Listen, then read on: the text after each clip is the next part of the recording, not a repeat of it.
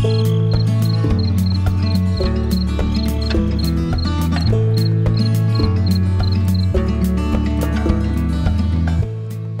afternoon, everyone. Thank you very much for joining me once again today, taking your time to watch my videos and to share.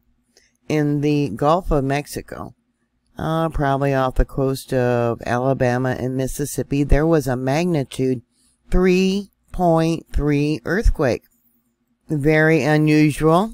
It was 3.1 miles in depth, and this would be considered interplate earthquakes because they don't have faults in this area.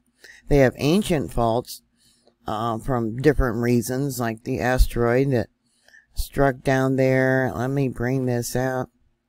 Down over here that probably killed off the dinosaurs and created a lot of fractures, and it probably helped create the New Madrid fault zone.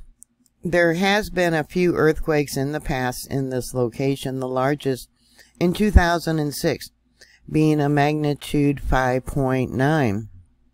That earthquake was felt over a very large area, and it too was what's considered an intraplate earthquake, meaning it's not along any tectonic zones.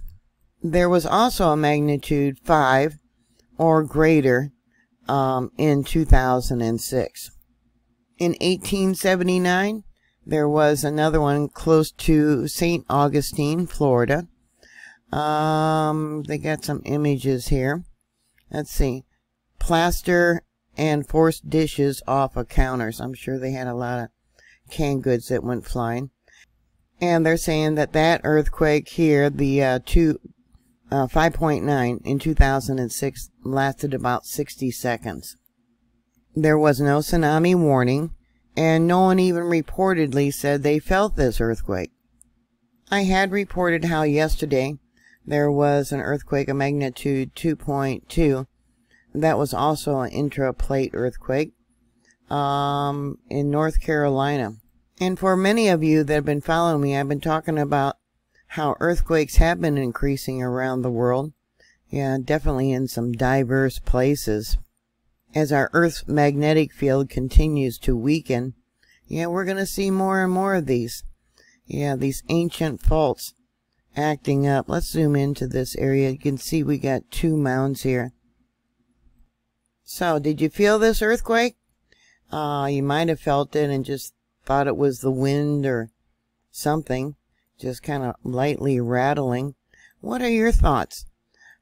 Please put your comments down below. Thank you very much for watching. Thank you for subscribing. Yeah, seeing how we got an increase in earthquakes, you should be prepared and have a plan for bug out just in case there is a tsunami at some time.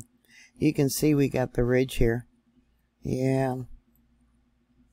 Please stay safe, and I'll talk to you later. God bless y'all. Bye.